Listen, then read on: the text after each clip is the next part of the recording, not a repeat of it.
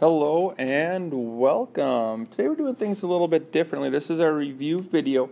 It's going to go over the checklist that I assigned for class tonight, and the students are to do problems 1 through 19, and then they're asking you to go through and check over their work. So you'll notice that a 1 is right here, so that's problem number 1.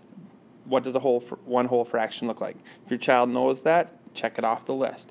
Look at problem number 4. What is a fraction? If they got that, check it off the list so you can just kind of see what areas they're strong in, what areas they're weak in as we get ready for our test tomorrow. So I'll kind of go through and give an example of each one of the boxes as well, just so that if you want to see how I've taught it in class, or just as a refresher for you or students, those of you following along, I can be your parent right now. So here we go.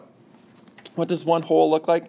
We talked in class how, 6 over 6, anything over itself, 303 over 303 is one whole.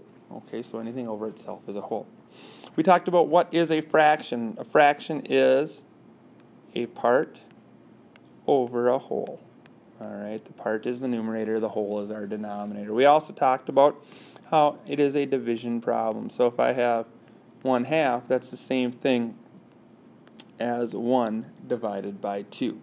It's a division problem. Equivalent fractions. So talking equivalent fractions here, let's just start with an easy one. We have 3/6, then we want to change that into a 12th. Well, what do? I went times 2. Whatever you do to the bottom, you do to the top. So this would be 3 times 2 is 6/12. 3/6, 6/12, equivalent. They all simplify to 1/2, which leads us to our next one, simplifying into lowest terms. So if I have the fraction, let's say 8/12, and I want to simplify that, I notice they're both even. All right, I could divide them both by 2, and I know there's a better way, and I'll show you that in just a minute, but I can divide them both by 2.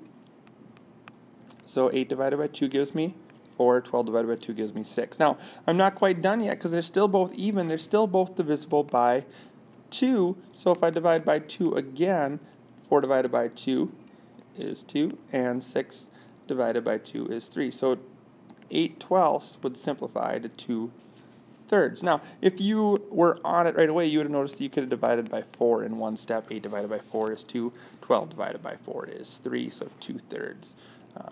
You could have done it in one step instead of doing it in 2 like I did, but either way, works for me.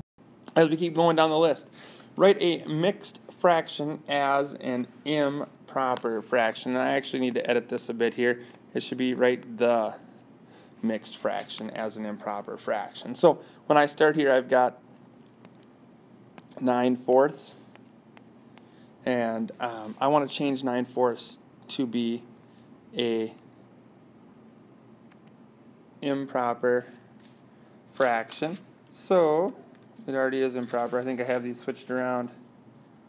Write the improper fraction as a mixed number. Oh, I do. I have them switched around, so this should be 18 and this should be 17. But either way, let's start with it. This also should be the word the. Kind of goofed up there, but that's all right. 9/4. So 9/4. How many fourths can I pull out of there? Well, I can pull out 2 sets of 4/4, because 4/4 is one whole. 8/4 is 2 whole, so 1 whole, 2 whole. But there'll still be 1, because I only took 8 out of there. 9 minus 8 gives me 1/4, so 2 and 1/4. I hope I didn't get anyone confused on that right there, but we'll kind of go through that again. So, next one, write the improper fraction as a mixed number or mixed fraction. So, it's going to be the other way around again.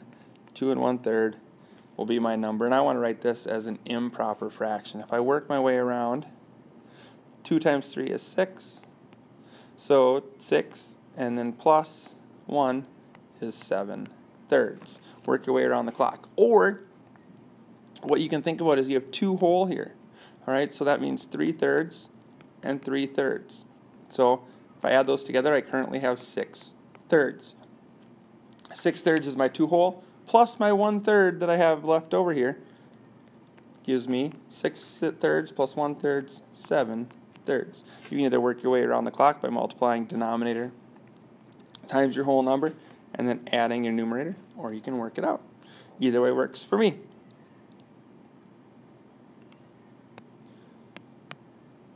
Next, compare using less than, greater than, or equal to. So we'll just take a quick one here, 2/3. We're going to compare that with 5/6. Now we have a little problem in that they both do not have a common denominator. So let's go ahead and change this one to a 1/6.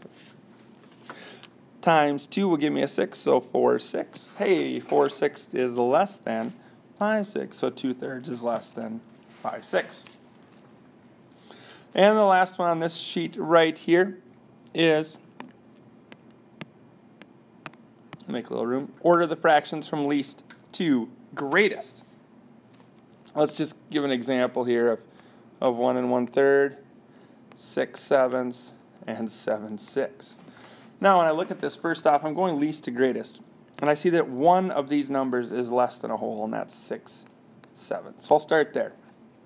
Then, get rid of that one. I see that I have two numbers that would be one whole. So this would be 1 and 1/6. I want to convert that so that they're both mixed numbers here.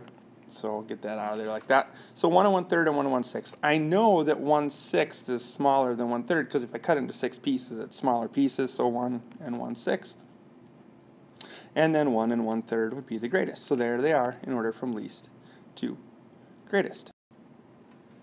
Next, change the fraction to a decimal and the decimal to a fraction. So let's start with the fraction 5/10. 5/10 is super easy because it already ends in a tenths. And if you know place value, you know that the 5 goes into the tenths place. So 0.5. We also talked about how fractions are division problems. So when they don't have a tenths nice and easy or a hundredths nice and easy, you can always divide them. So we'll divide it out. Ooh, but 10 can't go into 5. So we change our 5 to 5.0. So it really has the same value. We just changed how it looked. Make sure our decimal goes straight up. How many times can 10 go into 50? 10 goes into 50 5 times, and it works out evenly.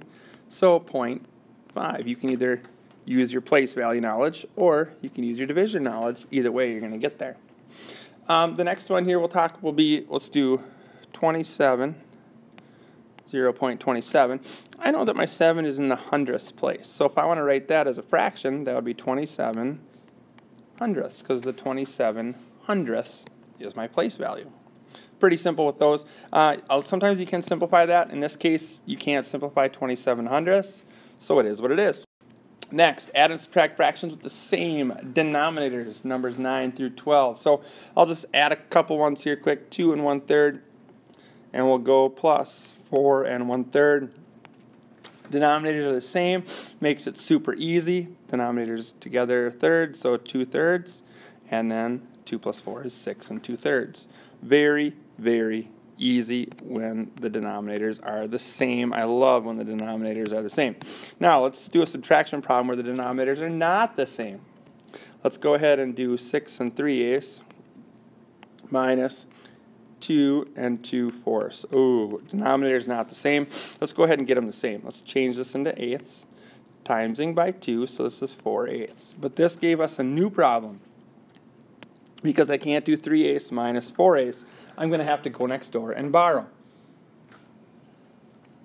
When I borrow, I'll cross out my 6 and it becomes a 5. What I'm going to take away is 8/8, or 1. I'm taking away 1. We talked about that on the first one. So plus 8/8. So 3/8 plus 8 gives me 11/8. So 5 and 11/8. 5 and 11/8 is the same thing as 6 and 3/8. We just changed how it's formatted so we can subtract it. So 11/8 minus 4/8 gives me 7/8. 5 minus 2 gives me 3. 3 and 7/8. It's already in simplest form, so I am finished. Parents, if you'd be so kind as to just sign this saying that you went through this checklist with your child, looking at their problems, seeing how they did, that's going to be great for me. We're going to review to start class, and then we're going to take a test that will probably take us 2 days. So You can kind of ask and keep track how they're doing, but it's nice to see you taking an interest in their work and going through the checklist with them. I know I appreciate it. They may not say it, but they do too. Thank you, and have a great, great night.